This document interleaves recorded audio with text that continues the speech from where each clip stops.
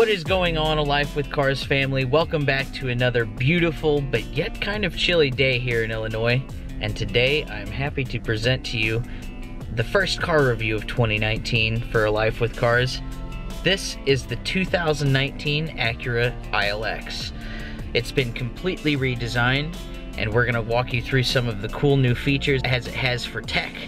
And we will also be walking you through some of the cool design elements that they've changed on the outside. This car just so happens to be a rather cool package. It's an optional package that you can have on all of the ILXs or order with the ILX. It's called the A-spec package, and Acura has brought that back for the 2019 model year for the ILX. And it adds some really cool features, some wheels, an interior package, and we're gonna go through all of those here. Alrighty guys, we're gonna start off today. Like I said, this is the 2019 Acura ILX A-spec. And it's a really cool little car to begin with. Great car for the money.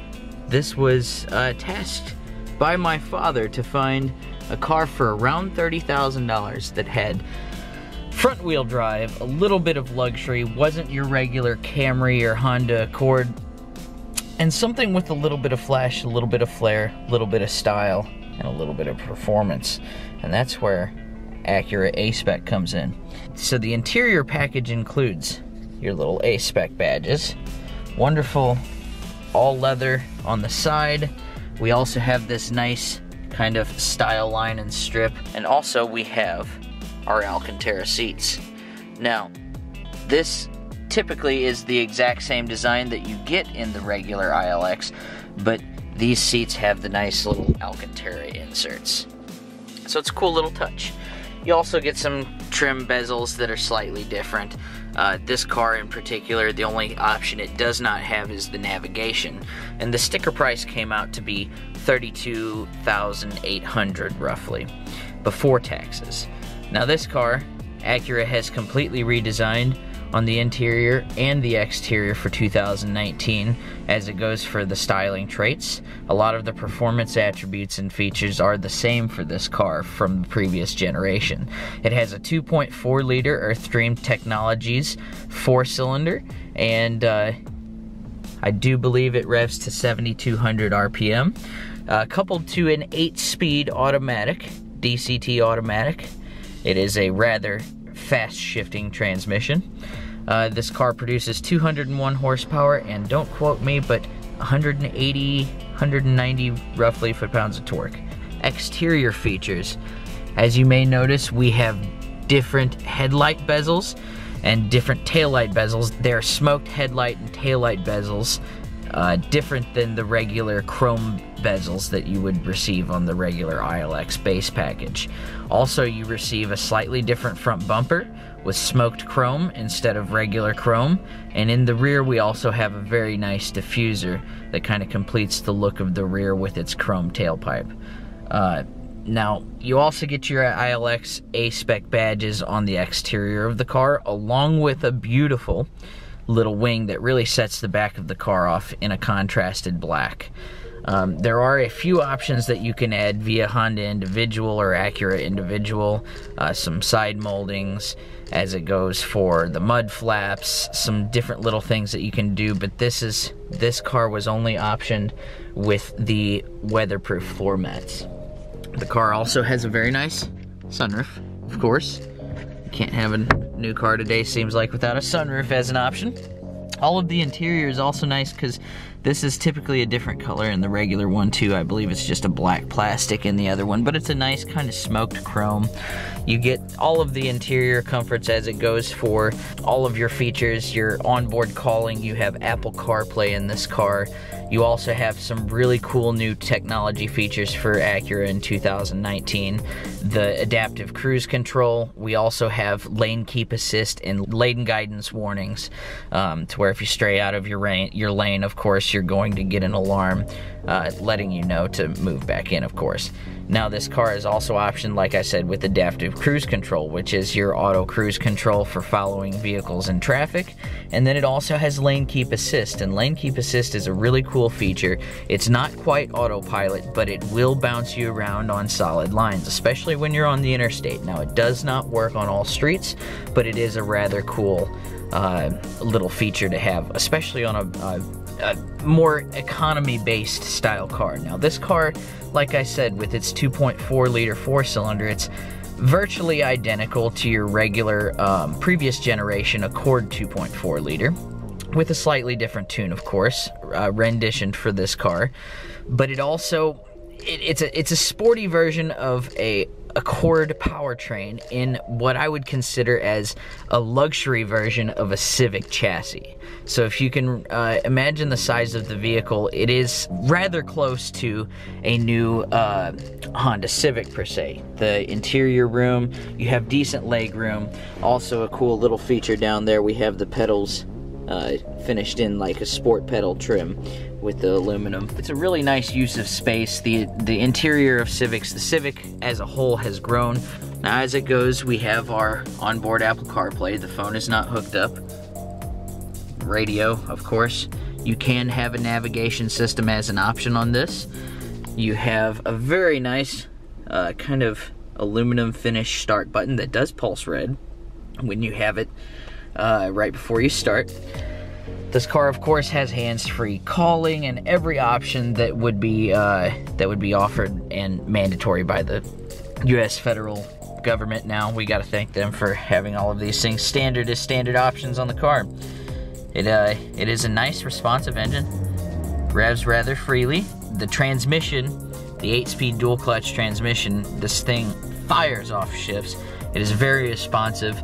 Slightly slow to the touch when you roll into it, but in sport mode, which is this little S selection down here, it is actually rather quick to respond. We also have a nice leather-wrapped e-brake, which is in the traditional position where you would typically like it. This car also has heated seats, a nice little storage cubby for your phone and things. This car does not have wireless charging, but you are buying a basic style vehicle here. It's got a rather nice glove box, good reasonable amount of room. The back seat, we'll have to hop in here and see what that's all about. Alrighty, in the back seat of the ILX, I would consider myself to be about 5'10", 5'11", and the seat is positioned where I would be. And as you see, a normal-sized adult, your average-sized human like myself, can fit reasonably fine back here. The seat is reasonably roomy in the back, plenty enough for hauling around any sort of small children. Again, in the back, we have our very nice Alcantara insert in the seat. That, of course, like I said, comes with the A-spec package. A reasonable amount of room. Nothing fancy back here. Again, this was based on what is actually a Civic. As it goes for headroom, that is something that, you know, is if you are a taller person than me, anything over 6 foot, it can be a challenge to sit in the back of this car. Now, this is a rather comfortable vehicle for myself. Like I said, 5'10", 5'11". I have about 1.5 inches, 2 inches of headroom up here, as you see. A little bit of headroom, but on a long trip, you know, really stretching out, your head can kind of run into the back of this. That's the problem when you have a car that has a really cool sloping roofline like this to create that awesome style on the outside with its short stubby trunk. You're gonna run into that headroom issue in the back. Now the trunk of the ILX is one spot that it does kind of fail to reckon with. You have this nice little button integrated into the taillight surround, smoked taillight surround on the ILX A-spec package. You just press that, trunk opens up. Reasonable sized trunk, you know, good enough to store some things. I'd imagine a set of golf clubs would fit in this trunk. And if you do need more space, consider a larger vehicle. Alrighty, and as we hop on the road here, just to give you an idea of the instant response of this transmission, it is actually rather nice. So let's just kind of slow down right here. We're gonna kick it down into sport mode, and you do that by switching down. You can also use it by selecting the pedals over here, but it kind of holds the gear a little bit longer. We're going to select manual 1, and off we go.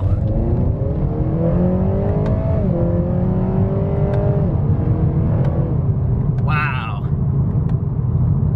It fires off those shifts, guys. And then when you want to go back into drive or regular sport with automatic, you just hold the right paddle and it will go back to sport drive. Now you have to take it back into regular drive if you want it to not be selecting its own gears for your cornering, and you stick it back into drive and it will go back to running like a regular car. Now it does make quite a bit of a difference as it goes for throttle response in sport mode versus the regular drive mode, but as it goes, they are rather similar. Responsiveness for the transmission, I feel that it is a little bit better in sport mode, mainly just due to the fact of downshift. It kind of anticipates what you're doing with the throttle a little better. I was actually very impressed and was very, very happy to hear that something like this car that is slightly inspired by performance has a cool little transmission instead of a crappy CVT automatic like every other Econo box car. Other than that, the driving position is great in this car. It's your regular style driving position of almost every more regular style car. And this car does ride rather nice. I will have to say, with these larger wheels and tires, the lower profile tires, it is a little more harsh of a ride. And the Continental factory tires, my only complaint with the actual driving dynamics and characteristics of this car, are the Continental tires are very loud. You may be able to pick up some of the road noise that we're hearing right now. And this is at a measly 35. When you get onto the highway, there is some resonance that occurs, and when you get onto the lane strips, it does have some resonance occur through the wheels. I do feel like that could possibly be solved with a nice set of Michelin tires upon needing to change them. One thing that I just absolutely still love about this car, it's got a freaking volume knob still. Why don't all cars still have volume knobs? I don't know why people do the little sliders and the weird volume controls, or it's so weird. Volume knob, volume knob, volume knob. Car companies, take note at this. Also, one other phenomenal thing with this car does not have auto start stop. It is one of the only new cars that I know of that doesn't come factory with auto start stop. It's not even an option. So cheers to you, Acura, for actually making a car without auto start stop in 2019. I love you for that. I'm just extremely happy with the way this really drives. I mean, to be 100% honest, you would never expect a little Civic based car to drive like this does. It does have electronic power steering, so it is a little bit more of a neutral kind of muted style steering. But I mean, just the way it goes. See, it takes a little bit of time to downshift when you just give it a little bit of throttle. But remember, this is virtually an economy luxury car with a little bit of sport flair. You can't expect Ferrari quickness out of this gearbox, so I am absolutely thrilled with the response of this vehicle. And I'm sure the owner is too. On this beautiful day with this beautiful ILX, it is finally time to go and return the car. I hope you guys have enjoyed this episode. Just a little overview of the 2019 Acura ILX. If you guys would like to see a more comprehensive overview, complete full features and specs of this car, let me know in the comments below. And if I get enough of you guys looking to have a full comprehensive review on this car as it goes for every single feature that it has, all of its statistics in a true laid out fashion, let me know. But as it goes for right now, guys, I'm just gonna enjoy the rest of the day with the ILX. And I'm going to grab some gas, put my foot down, and get on the road. But again, guys, thanks for being around for another episode of A Life with Cars. And please, if you enjoy this content, subscribe to the channel. I wanted to thank every single subscriber that is on board with us at this moment. You have helped us get to where we are. And thank you for every single viewer that views the videos, for better or for worse. You guys are the reason why we are here. So enjoy the rest of the day, guys, and we'll see you next time.